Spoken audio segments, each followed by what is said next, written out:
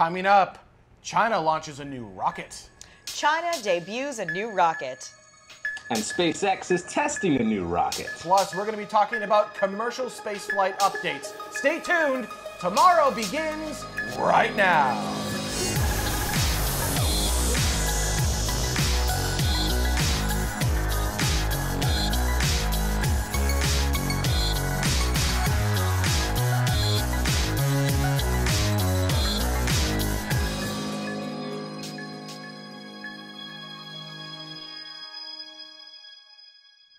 And welcome to Tomorrow, episode 8.28 for Saturday, September 26th, 2015. My name is Benjamin Higginbotham. With me, as always, the beautiful, lovely, wonderful, and talented, bing, Carrie Ann Higginbotham. She missed me. I was gone last week. Bing. We'll be your hosts for this episode. Now, before we get started, a huge shout out to all of the patrons of Tomorrow who helped me make this specific episode of this episode happen. I did it again. I did it again. Oh, that's this awesome. Specific segment of this episode happened. These are people who have contributed $10 or more to this episode. If you'd like to find out more on how you can help crowdfund the shows of tomorrow, head on over to patreon.com/TMRO. That list keeps getting longer and longer. Thank you to everyone for help crowdfunding this show so we can bring this to you week after week. All right, let's go ahead and get started with some space news right off the bat. First off, the debut launch of a Long March 6 from China. Check it out.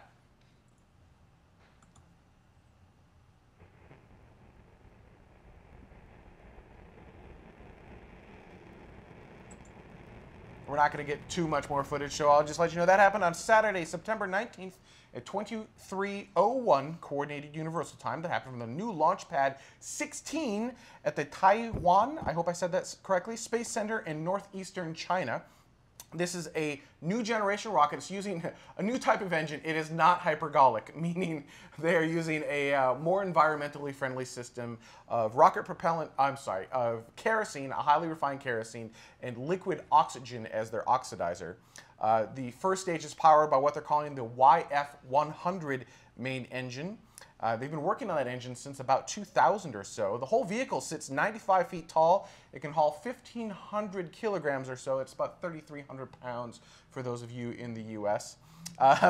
It's hopefully, possibly going to be the same engine that they use on the Long March 5 and other future rockets that they're working on as well. So this particular flight sent 20 satellites up. These were satellites that were built by Chinese college students, so that's really cool.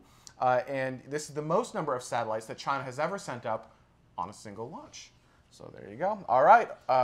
Did I stall long enough for you? Yeah, sorry. All right, cool. I managed to have the complete wrong rundown up, so I looked over and I was like, that information doesn't look right at all. That's not the news for this week. Sorry. You want to just do, you could do last week's news. I could, as those were the notes that I had. Just last week. Neat. Sorry about that, guys. Speaking of debuting rockets. Another debut of the Long March 11, actually also from China. Oh, so my wait, goodness. they debuted 2 rockets. Yeah, within like a week or two time span. Within a week of each other. Yeah. China is just kicking butt and taking names. They are, which is really impressive. We don't really have footage, but we have this really lovely picture. Look how cool that is. The Long March 11 is a solid-fueled launch vehicle with a liquid-fueled trim stage. It's developed by China's Academy of Launch Vehicle Technology. I'd like to thank the Academy for this rocket. The idea is that it can remain in storage for a long period of time and provide reliable launch on a short notice. That's why this vehicle was developed in that way. The particular mission was the Tiangwang mission 1. It had 3 small satellites that can demonstrate flying formation and inter-satellite communication between the 3 in orbit, more like a satellite constellation as opposed to 3 separate satellites, which I thought was really cool. The Tiangwang 1A, 1A, Tiangwang 1B, Tiangwang, this is really difficult to say. I'm so sorry I didn't say it out loud at first.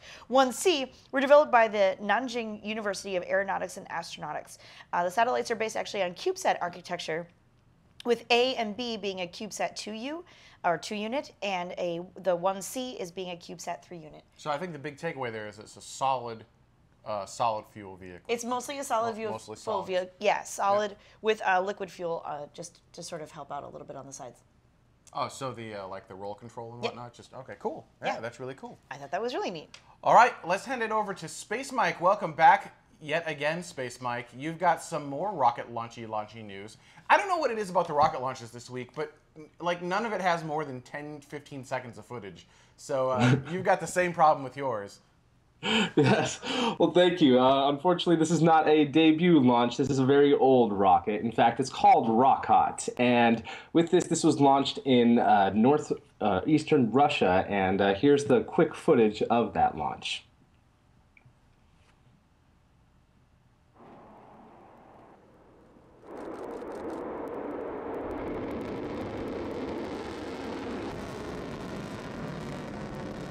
You're welcome. This Internet. launch took That's place from the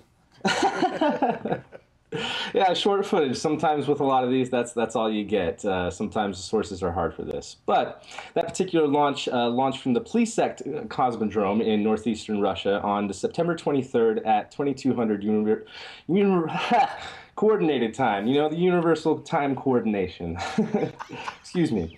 And with this launch, it was really interesting because it launched 3 particular satellites that are part of Russia's defense communication system. These are called the Rodnik communication system.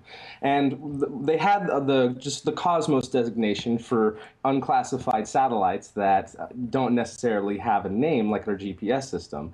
And so with these, it's adding to their system and possibly might have dual use in the future for commercial and public use. So that's very cool that they were able to do this. This was only the 2nd launch of Rokot this year, which actually is pretty good considering the rocket's record over the past several years as far as launches goes. And everything seemed to go successfully. And something that I want to just mention real quickly about this rocket is the upper stage of this rocket, the Breeze M upper stage. Actually, excuse me, this was a KM upper stage on this one. Is a really fun rocket or at least upper stage to use in Kerbal Space Program if you can try to use the stock parts to make it. And you can send lots of different satellites to lots of different orbits with that because it's restartable and the propellant is really compact and there's just lots of really benefits with it. So excuse me for nerding out on that, but it's a very, very good system with the space applications using an old ICBM converted for a space launcher. So very cool for that. But as for some new rockets that are going to be going back, I'm going to pass it back to Ben, who's going to be talking about some more solid rockets. Yeah, absolutely. So, and actually, speaking of new rockets, I forgot to make a point of the new Chinese rocket, the Long March 6. Excuse me. I mentioned that it was using liquid kerosene and liquid oxygen. Mm-hmm. Most of the Chinese vehicles up to this point have used a hypergolic fuel, and then they don't launch, unlike most of the other launch providers, they don't launch from like a coast. And so pieces of these rockets fall in Chinese villages, and these Chinese citizens have no idea, you know, this big rocket engine falls down. They have no idea it has super toxic, really nasty fuel on board. Yeah, you can actually Google images of pieces of rocket parts, and they're still sort of have weird colored sort of smoke and like dust a hydrazine cloud that they're walking into, and you're like, don't do that. But people are right there. It's a very odd scene. So this is good because this will eliminate that. It is a little hilarious because they're like, oh, this is, you know, environmentally friendly. It just gives off CO2. And we're like, well, it's more friendly. It's friendlier. Friendlier, certainly. Certainly friendlier. All right, so speaking of, Mike gave me a great segue that I then opted to destroy as I do. Yes. That's my superpower, is the ability to destroy Mike's segues. United Launch Alliance has selected Alliant Tech Systems, Orbital ATK, Orbital Alliant Tech Systems, for the solid rocket boosters on the Vulcan launch vehicle. They're also going to be moving to Orbital ATK for the solid motors on the Atlas V launch vehicle starting around 2019. So here you can see an Atlas V launch vehicle. Now, the solid motors you see on the bottom of that vehicle, so actually if you move forward one picture, nope, there should have been one. That's an awesome picture, though. There you go.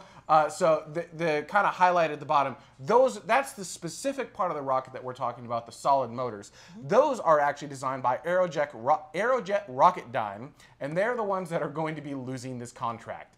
They're also losing the contract for the engine. Well, not necessarily losing a contract, but they will not be getting the contract for the engine for United Launch Alliance's Vulcan vehicle. So that's a little bit interesting that there was this pretty good relationship between United Launch Alliance and Aerojet Rocketdyne for so long, and now suddenly United Launch Alliance is like, we're not going to use your engine. Also, we're not going to use your solids on this new vehicle. Also, we're not going to use your solids on our old vehicle. Now, actually, if you could go back to that picture for me, if you look at the solids on the vehicle, you'll notice the nose cones, they're aerodynamic nose cones that kind of jettison up. ATK, Orbital ATK, Alliant Tech Systems, doesn't actually use that same kind of nose cone. So while this will be a drop-in replacement for the Atlas V vehicle, we may see a slight modification of what the very top of those look like. So I don't know if they've decided if they're going to modify the nose cones, if Orbital ATK is going to modify the nose cones to make it as close to a drop-in replacement as possible, or if they're just going to leave their traditional, they're more of a triangular nose cone. It sounds like they're going to keep their existing nose cone and then just kind of drop on these new solid motors in replacement of that. So, yeah, the Aerojet Rocketdyne used to be the primary propulsion supplier for United Launch Alliance rockets, which was the Atlas V solid rocket boosters, the RS-68 engine for the Delta IV, and the RL-10 upper stage engines for both Atlas and Delta. And it sounds like starting around 2019, 2020 or so, most of that will start going away. By the year 2025, most likely all of that will be gone, and all of that business will have vanished unless something radical changes, which also brings into that whole play of that $2 billion buyout that we were talking about earlier. Now, there are talks that they're trying to increase the bid, but nothing's solid just yet. So there's solid. Ho, zinga, whoa. Sorry. I'm sorry. No, you're not. I'm only a little sorry. So it's an interesting climate. I'm not sure if there's some sort of political game going on, or if Aerojet Rocketdyne is just way too expensive, which is possible, or maybe a little bit of both. Right. So it'll be fun to watch over the next year or two how this all plays out. A lot of drama. Drama! Yeah. Super drama. Speaking of super... Wow. That was a terrible segue. I Anyhow, liked it. I'm glad you did. Great. All right, Mike, give us a segue. Give us a segue. Segue, Mike, do it. What? Poor Mike. On the spot, right now. Let's go. Speaking of things that are for sure, no, I can't do it. I can't do it this time.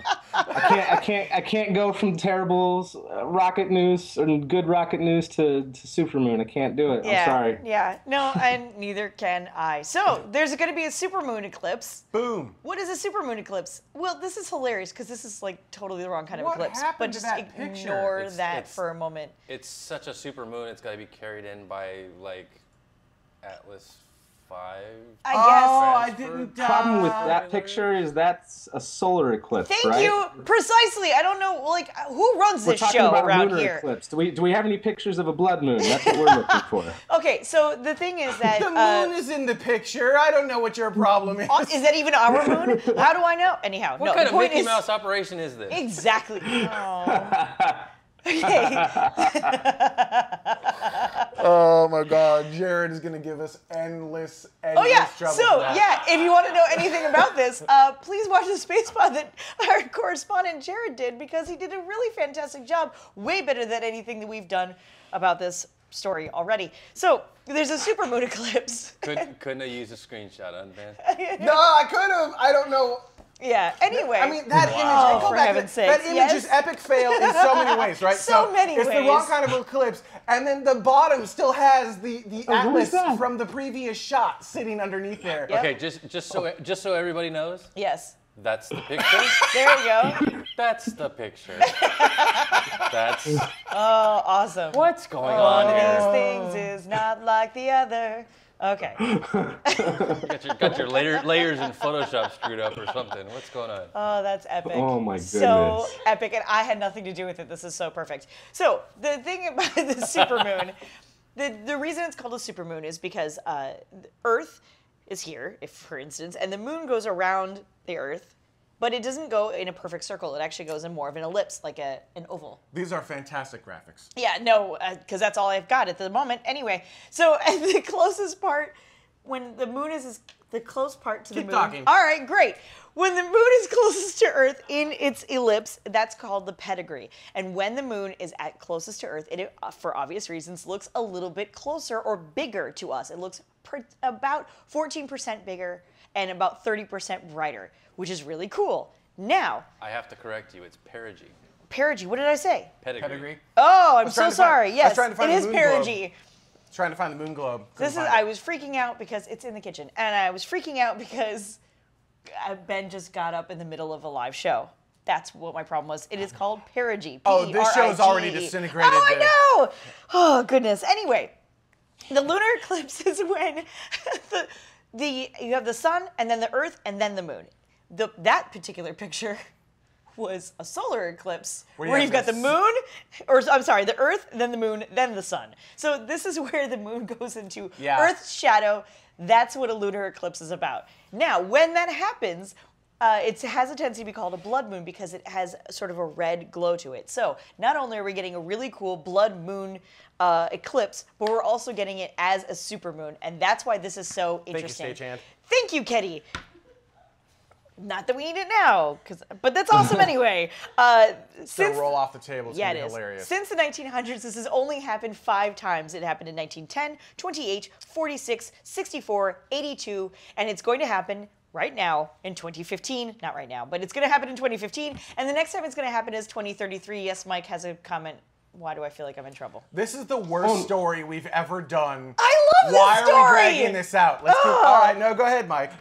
No, you're doing a good job trying to fuddle through this. But something else I want to mention is not only is this a blood moon. Yes. Not only is this a supermoon. Yes. This is the 4th blood moon in a row, which is called a tetrad. And I'm sure Nostradamus and all sorts of people predicted that terrible stuff happens. And it's interesting because all of those years and dates that you mentioned, there were lots of really crazy things that happened right around, when there's 4 blood moons in a row called a tetrad. And so I think that that's also really interesting. So we have all of these really cool phenomenons happening. And that's this Sunday, right? And I'm definitely going to be trying to watching that. It's going to be lasting for like an hour and a half, I believe. Yep, an hour and 12 minutes. About it. Mostly visible from North and South America, Europe, Africa, parts of West Asia, and the Eastern Pacific.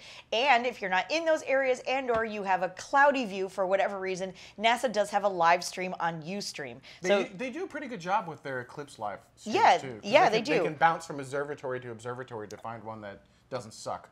This is so great. I love this story that I have had no input in on. Coming from Marshall Space Flight Center, offer views not just from there, but also Griffith Observatory here in Los Angeles, Adler Planetarium in Chicago, Fernbank Observatory in Atlanta, and other locations across the United States. So hopefully, please, please, please go see this, because it should be really interesting, really different, and something that's not going to happen for way too many years. And it hasn't happened in way too many years. So, there. There you go. Speaking of SpaceX, Mike? Yep, that's the way that's gonna go now.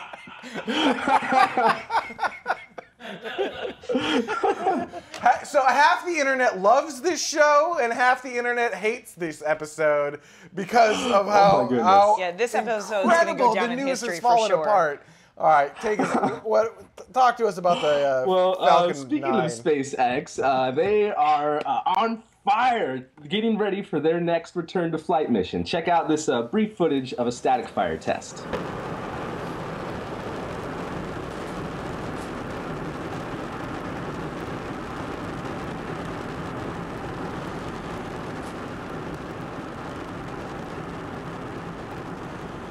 It's not launching, Mike. It's not launching.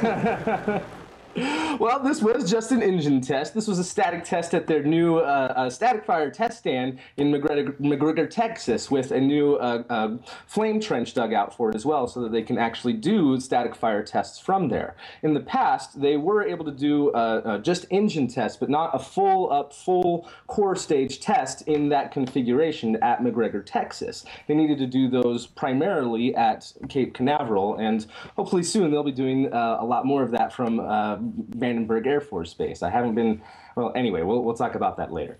But anyway, with this whole test firing, this is for the new version of their Merlin D, the upgraded version of these engines that will have more thrust, and not only that, but the fuel is condensed with rocket science magicry, and they're going to be able to get a lot more performance out of this rocket and out of these engines. And not only that, but the upper stage engine, the Merlin D vacuum, has also been upgraded as well. So there's lots of really cool things that hopefully hopefully will take place with the next launch with that. As for when that next launch will take place, SpaceX hasn't said for sure when the next launch date could be. But Elon Musk did say in a statement recently when he was at a forum in Berlin, he said that we hope to launch again in a couple of months. I guess maybe 6 to 8 weeks or so from now, if things go well. We'll be able to land the rocket, although I'll be happy if it just gets into orbit, of course. So it won't launch any earlier than November 17th, but hopefully mid-November, late November. Hopefully we won't have another launch attempt on Thanksgiving like we did in the past. But if so, hopefully everything goes well, and that return to flight will happen this year, and everything will be successful for that. So very cool news for SpaceX. And speaking of main topics.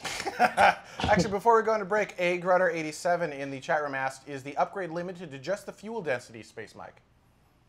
No, this is actually an upgrade of the engines themselves. In the past, this is it has to do with how they're able to throttle the engines. In the past, they were throttling the engines to only between 60 to 70%. And with this, if they choose to, will be able to go up to 100% and throttle up and down through the various stages of flight. And with that, they'll be able to get a lot more oomph getting off the ground, and hopefully won't have as much of a hard time getting through the maximum dynamic pressure when you're going through that layer of the atmosphere, and we'll be able to get even more performance out of the first stage, so that when the first stage does separate from the upper stage, they're at a much higher altitude, and we'll be able to deliver satellites and payloads and Dragon capsules to higher and more distant orbits and destinations. So it's not just the fuel density, but it's actually how they're able to throttle the engine, and it has to do a lot with the plumbing of the engine. I won't go in too much depth of it because some of it is beyond me as well, so I'll admit that. But it has to do with the throttles as well as the fuel density. So Great. Hope that answers your question. Thank you. Speaking of fuel density, we're going to take a quick break, and when we come back, commercial space flight updates. Stay tuned. We'll be right back.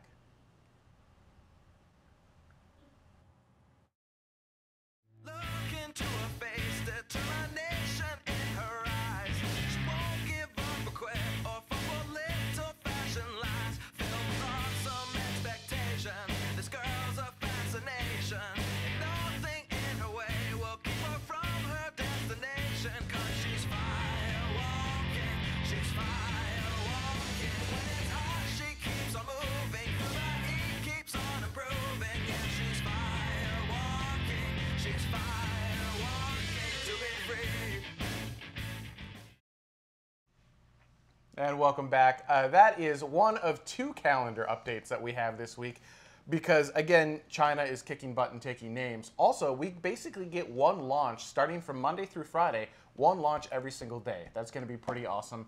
And that's all powered through Launch Library. And I wanted to give a shout out to all of our librarians who are keeping the Launch Library up to date. At this point, I believe it is the most up-to-date and accurate database of launches on the internet from what I've been able to find, at least, because I'll look around and I'll see other databases that are close but are missing some of our information. Like if you pull 2 or 3 of them together, you kind of get there, but ours seems to be like truly up to date, even with the China launches. They've been doing great. I also wanted to give a special shout out to Wicked as well for really putting a lot of time and energy into the chat room. Now I know a lot of you have been putting time and energy into it, so it's not just to Wicked, but he's gone above and beyond the Call of Duty for helping to make that library what it is today. So thank you, first off, everyone, and to Wicked for making all of that happen. Also, a huge thank you to all of the patrons of Tomorrow who have helped make this specific segment of this episode happen.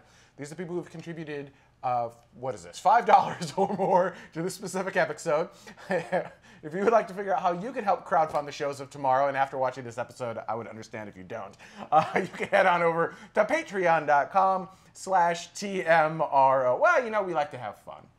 Right, you know, we're definitely... Totally sounded like your father right there. Really? You did. You did. We like to have fun. Yeah. Oh, yeah. I don't think he sounds like this. No, that's not what I meant. All right. So let's...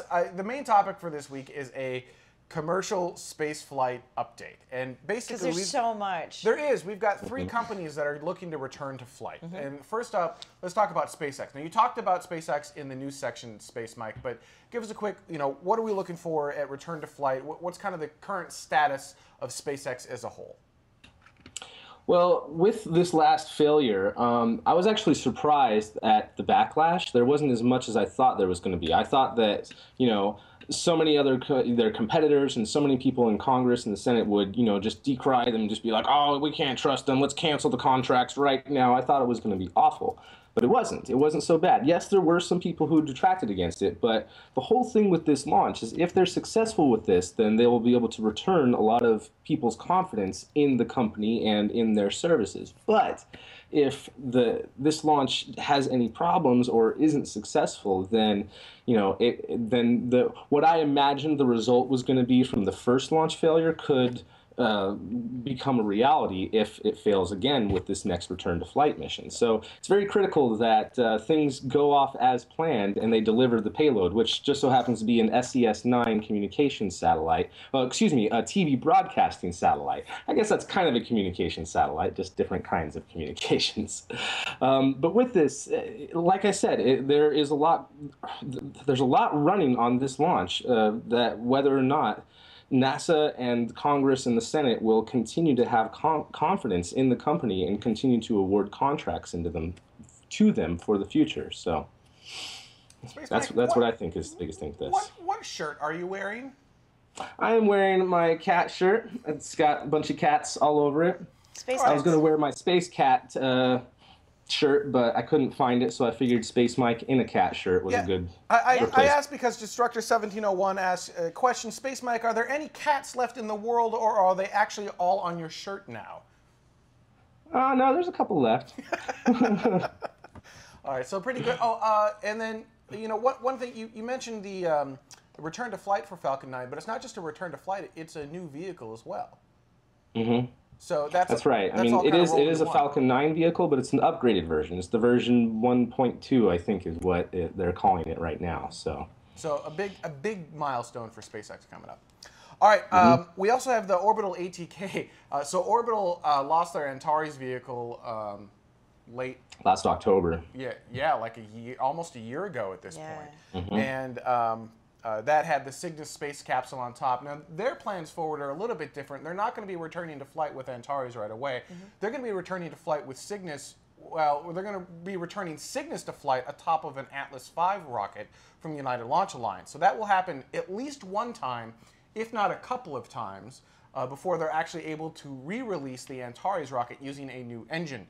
So that is looking forward, like Cygnus should be flying this December. I think it's mid-December. I don't have the launch date off the top of my head. But pretty quickly here. So they'll be able to resupply the International Space Station. That's kind of a return to flight for the spacecraft. And then the rocket probably sometime in 2015 or so. Well, go ahead, Mike. November is the Atlas V launch with the Cygnus. So I thought they were going early December. But all right, November. So yeah, so return to flight for Cygnus late this year, and then sometime next year-ish, Mercury, maybe, return to flight for the Antares rocket as well, which will bring them kind of back to the stack that they wanted, which would be kind of cool. Although with all the partnerships with between Orbital ATK and United Launch Alliance, I wonder if there's not going to just be, if they just go, okay, well, why are we flying Antares anymore? Let's fly on top of an Atlas V or a Vulcan or whatever. Well, Vulcan won't be out in enough time, but you get the idea. Why not just kind of leverage that relationship a little bit more? We've also got the Virgin Galactic return to flight. Richard Branson said, was it last week? This week? Sometime recently, that they do not expect to fly again in 2015. So they will not return to flight this year. They are expecting to return to flight early 2016, and then the hope is we're a year out. Yeah, I know. We're a year out from paying customers, and Richard Branson has said he will still be the first person on the commercial flight. Outside of the test flights, once they start commercially flying, he will be on that first flight. So he and some of his family, right? And yeah, absolutely. Yep. I mean, that's showing a lot of faith, I guess. Although what's interesting is X-Corps is catching up. So X-Corps has just moved their offices from Mojave here in California to Midland, Texas. Yeah, absolutely. So it sounds like a lot of that's really coming together, and Lynx seems to be pretty far along at this point. There is a chance, I don't know if you've heard anything, Space Mike, but I'm starting to think they'll start flying early next year. I have. I've been trying to keep up on that. I had a space pod a couple of months ago about their progress at that point, but their engine development testing is done. It's complete, except for, actually doing a real test firing with the actual vehicle in flight.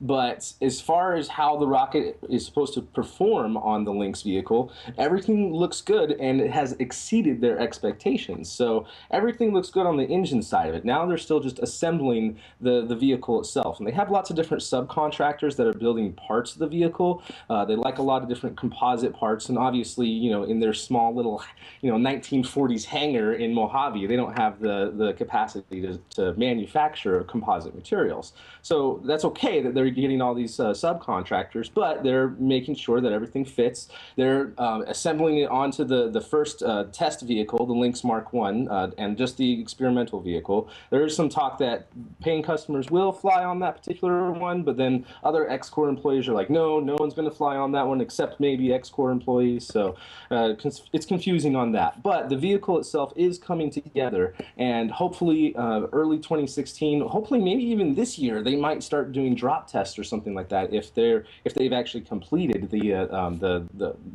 airframe and assembled the wings and the strakes and have everything ready to go with the ailerons, I can never say that right, and everything else for the vehicle. So they kind of did their space plane in the opposite way that Virgin Galactic did. Whereas Virgin Galactic built the airframe and did drop tests first and was still developing the engine, X-Corps developed the engine first and proved it and got it up to where, as far as they know, that they need it to be, and then are continuing on with actually building the vehicle. Of course, they've done wind tests and everything else to prove that their specific design right now will work. So now the only thing left to do is put all the parts together and test it in real life. So hopefully that will happen in the next couple of months. A little harder than just putting it together and testing. I mean, they're building it. Yeah, just glue it together. It's just like a kit. Snaps on Legos. Oh yeah, like Legos. Yeah. Like Legos, yeah. Yeah. So that'll be exciting. So I think X-Corps and Virgin Galactic will kind of end up being kind of neck and neck as to, and it doesn't really matter who flies first, right? Just the fact that we'll have multiple providers allowing humans to go to suborbital space. That's a great first step for us to actually open up the frontiers of space. So I'm really excited to actually see that start to happen. Ixnay in the chat room said, I kind of have a feeling that Blue Origin's going to beat them all. Oh, then you've got Blue Origin, who, yeah, absolutely, right? They've announced their Florida site where they'll be testing their engines and launching their suborbital vehicles from as well. That's really exciting.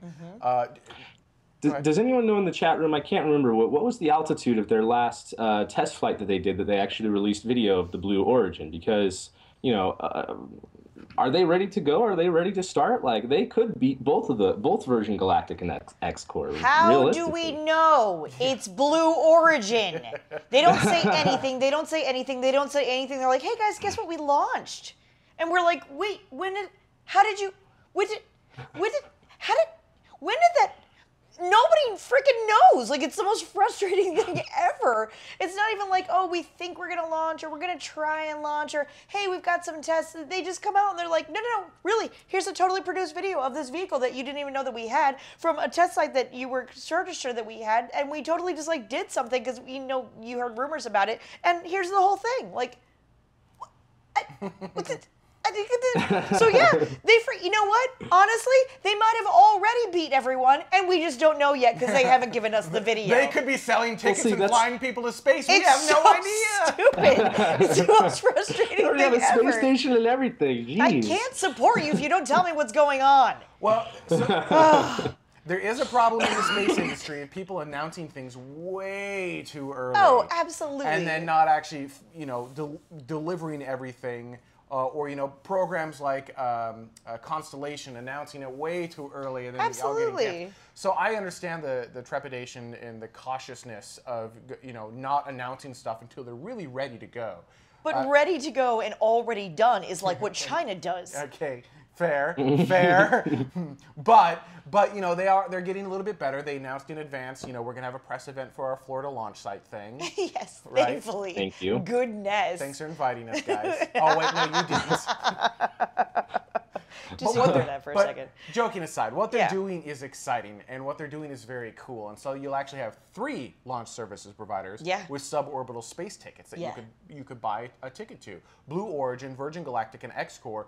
There's a good Super chance exciting. all 3. Well, I think Blue Origin is probably still a little bit like we're all like, oh, how far ahead? I'm not sure they're as far ahead as we're giving them credit for. Sure. So I think they're probably still 2019, 2020 question mark. I give him 2017, 18. Are we talking like orbital late for 2017 Blue or 18. Origin or suborbital? Suborbital. Paying passenger suborbital.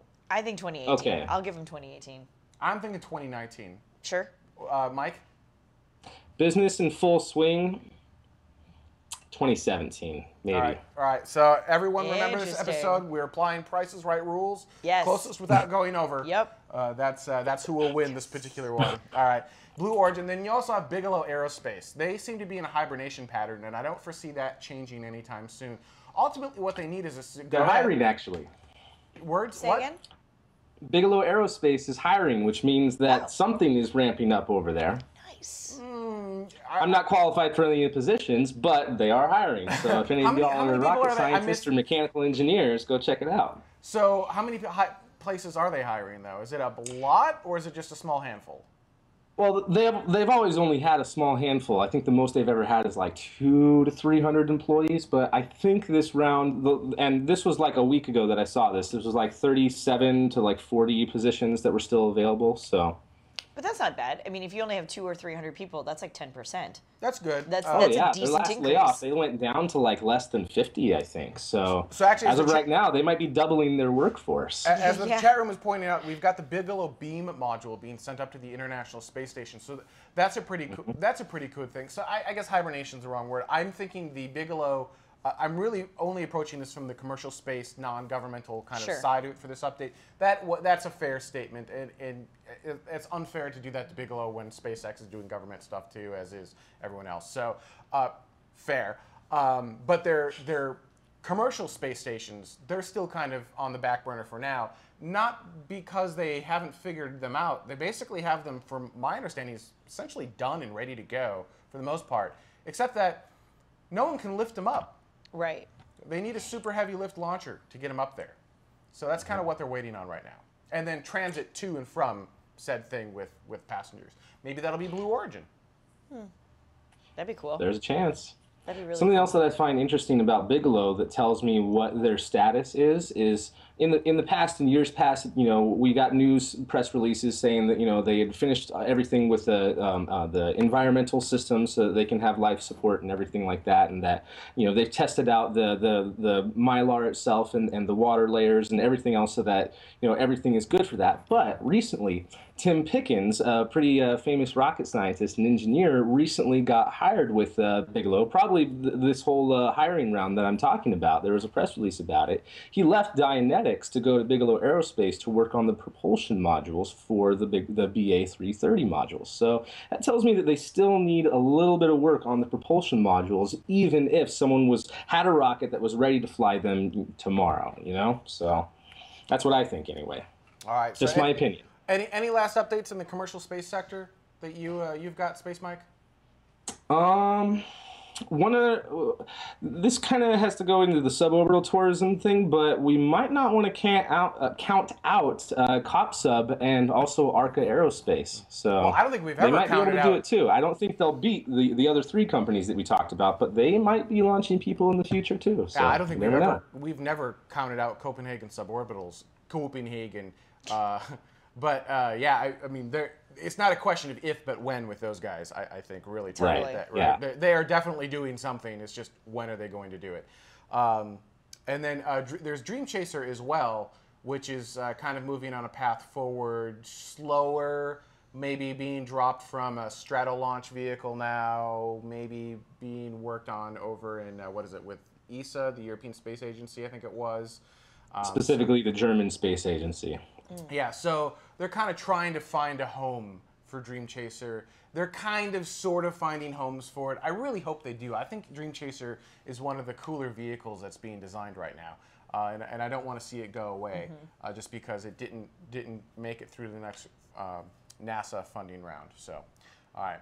All right, there you go. If you've got more updates that you were thinking of in the commercial space sector, if you've got questions about commercial space, go ahead and leave them in our comment section in YouTube, Twitter, Facebook, whatever you want, Reddit, all those different areas. We're going to take a quick break. And speaking of comments, when we come back, comments from our last week's show. Stay tuned. We'll be right back. Look into her face, determination in her eyes. She won't give up or quit or fall for little fashion lies. Filled on some expectation, this girl's a fascination. Nothing in her way will keep her from her destination. 'Cause she's fire walking, she's fire walking. When it's hot, she keeps on moving. Through the heat, keeps on improving. Yeah, she's fire walking, she's fire walking to be free. That's right, 2 launch calendars in the show. That's how many launches are happening this week. How awesome is that? That's a great problem to have. Yeah. Before we get started with comments from our last week's show, I did want to give a huge shout out to all of the patrons of tomorrow who have helped to make this specific segment of this episode happen. These are the people who have contributed at least $2.50 to this episode. These are also people who are going to get a copy of After Dark as soon as it's made available online. It's one of the perks, and at different levels you get different rewards for helping us out. But you don't have to contribute $2.50. You don't have to contribute $5. You contribute whatever dollar amount you feel is fair. If you think the show is worth 1 penny, you can contribute that. And that's this group right here. From 1 penny to $2.49, these are the people who've contributed to the show. And just as little as 1 penny, it gets your name in the episode as well. So huge, huge thank you to everyone who's helping to contribute to tomorrow and we help bring it week after week. All right, let's go ahead and get started with some comments from last week. This is going to be a fun comment section, I think. It's been a fun show, so it better not be a sucky comment section. All right, let's go ahead and get started with Miguel, I believe it is. Oh, goodness, yes. So this is Miguel. Oh, we start with a long one. Yeah, comes off of YouTube. I'm not the one who chose them. One of the main problems of today is actually a holdover from Apollo, when up to 3% of the federal budget was used and space industry was beefed up to giant yet unsustainable levels.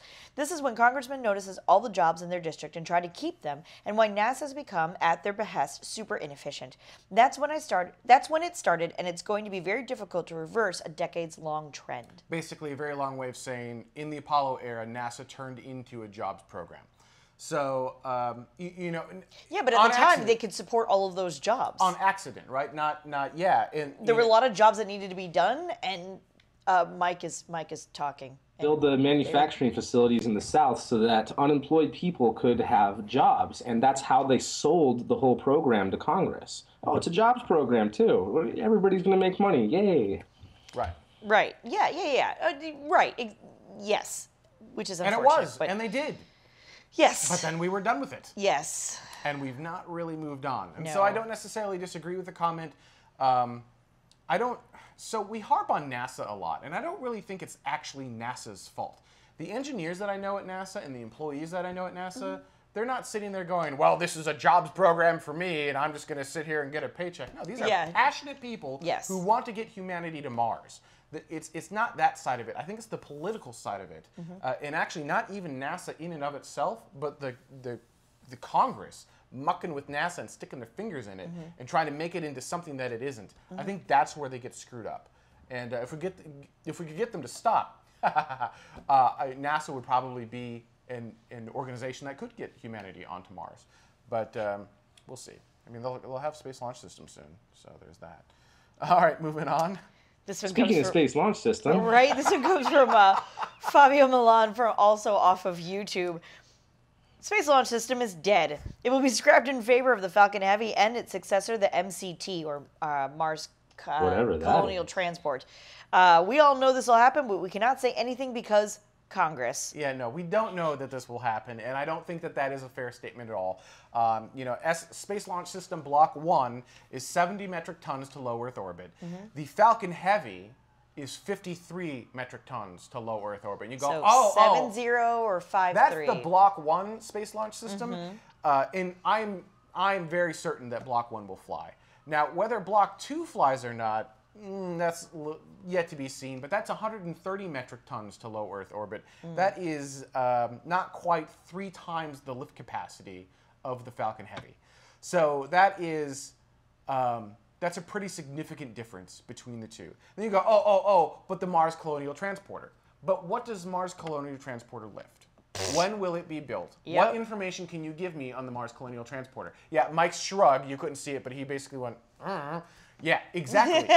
We don't know. And assuming that this rocket will be something that can replace Space Launch System is not fair, because what data can you tell me about it? Exactly. It will have There was like engines. one PDF from like 2005 talking about something called the Falcon XX or something like that, and that's the only like reference we have to something bigger than the Falcon Heavy. So that's all we have to go off of. And I think that guy was fired, and Elon immediately was like, "No, we're not building Falcon XX. We're building something else." Right. Forget So all of that. out of the gate, what you've Awesome. got is Falcon Heavy at 53 metric tons to LEO, and then you've got Space Launch System Block 1 at 70 metric tons to low Earth orbit. I said LEO. I should have said low Earth orbit. Yes. Bad me. It's okay. So, and that's why that's why I don't think we can count out the Space Launch System, and I don't think it is dead. Also, it is acting as a jobs program, and Congress does love the Space Launch System because it's keeping people employed in their districts. So, just assuming that it will go away is not a fair assumption. Then we've got the issue of, okay, we're reusing the Space Shuttle main engines. We're gonna dump them in the ocean. So once we're done with the Space Shuttle main engines, then what? I think that will be the critical point. Will we continue and build and design or build new engines to replace the ones that we've thrown into the ocean? Or do we go, we're done with this? And keep in mind, by that time, we'll have a new president. So we may have a new policy for NASA. Right. Don't know. Speaking of new policies for NASA, next. And this one comes from Raoul Duke, also off of YouTube. That was a brilliant segue. That was I'm so actually nice. impressed. Pat myself on the back for There that you go. one. Do you have any idea what can happen as a new administration is coming to the White House? Do you think it can influence the Space Launch System and Orion systems development? Can you give us some idea about that? Thanks. Yeah, it can influence it a lot. Let's just go backwards one presidential administration, shall we? Sure. George Bush. Yes. He had said, hey, we're going back to the moon. We're going on to Mars. Here's my vision of the future. It's called Constellation. You get the Ares 1, the Ares 5. You get the Altair lander. Oh, there was a series of other stuff as well. And the coolest patch. And actually, it had the coolest patch, too. It really did. And here is what we're going to do. Enter Obama administration, we're not going to do any of that anymore. Now we're going to go to an asteroid. Ares 1 is canceled, Ares 5 is canceled, Altair is canceled. We'll keep the Orion module, kind of. Yeah. And instead of doing all that, we're going to build the Space Launch System. They didn't even want to build the Space Launch System. That was a compromise, Right. by the way. So, right? Because Congress was like, no. And they're like, fine, you can keep the big rocket. So, well... So it completely and radically changed. We just had to pivot. Like we almost did a 180-degree turn, not quite, but this huge pivot turn as to what NASA was working on. Ares 1 development just stopped, is done now at this point. There's an entire launch structure that was built that has never been used for a rocket that will never be built, sitting down at Cape Canaveral right now. Blinky lights and all. Yep. Oh. Yep. So what could happen when a new president comes in? Well, we could reintroduce Constellation. We could go We back can do to that. anything. We could continue down the road of Space Launch System. We could do anything that they want. They might look at Space Launch System and go, why are we spending all of this money on this program? This doesn't make sense. They could look at Space Launch System and say, we need to spend more money on this program. This makes tons of sense. Who knows, right? And that's where, if you're in the United States and you're interested about space policy and you want to see changes in what's happening to NASA, the presidential election will absolutely influence that. So how you choose to vote will impact that. Mike? Something that I find really interesting, too, about administration changes is sometimes the stuff survives, just like with Constellation survived into, well, at least Ares 5 from Constellation and Orion survived into the Space Launch System and Orion. But if you go even further back than that, you know, Clinton had X-33. We're not doing anything from that, but did learn a lot about composites. You know, we had George H.W. Bush, and he had the National Aerospace Plane. Again, nothing from that, but we do have the Wave Rider and a bunch of new hypersonic vehicles for military applications, so I guess there's that. And then you have Reagan, who had the Space Station Freedom. That got canceled, but it became the International Space Station. So sometimes it's a good thing when these really big jobs programs plans are canceled and kind of restructured and be like, okay, we still have to do the jobs program, but how do we do this realistically and actually make this happen? Because we've been working on a program now for 12 years and have a lot of stuff on the ground to show for it, but we haven't actually launched anything. So we need to actually do something. So even if there is an administration change and cancels everything and wants to restructure it, it might be a good thing and it might make things actually happen. I guess it all depends on who the next president is and whether or not the Senate is in agreement with them. The Senate and Congress is in agreement with whatever that president's plan is. So the point there's is that. Anything can happen, and this is why when you're developing a brand new plan with a brand new president, if they were smart, they make it a 10-year or under plan. Because anything longer than that is probably going to get canceled or it's going to get radically changed. So, and that's how we made it to Apollo, essentially. You remember, we made it to Apollo in 9 years. There was a presidential change, but we were so far along in the process, they really couldn't stop the program. Right. So, and the same thing could potentially happen. All right. We actually had 2 episodes ago, I think we talked about acronyms and why we don't use acronyms, Yes. or poorly don't use acronyms. Try not to use acronyms. Speak in English on the show as best Everyone we can. should be napping. Everyone should be napping, exactly. And we asked you, and then the next show, they said, ironic for a show called TMRO, to say not to use acronyms. And we pointed out that TMRO is not an acronym, but if it were to become an acronym, what do you think it should be? So we're just going to whip through a few of these really quickly. So here you go. Here's the first one. Arduino Scar said, TMRO, tomorrow's mission realized off-world. That's a pretty good one. Oh, no, you don't go back and forth. Just, do really like yeah, that just one. bring it back up and then skip to the next one. Go ahead. Next one. This one, also off of YouTube. TMRO, the Mars Research Outpost, or Two Married Rocket Oracles. I like that one. I like that one. 2 married rocket oracles. I've never been called a rocket oracle. That's pretty You are freaking hereby awesome. known as a rocket oracle. Yay! All right, Scott? The most realistic operation. Interesting, but all right. I mean, we are fairly down to earth, I guess. Oh! It says, tomorrow's media or research and organization in space.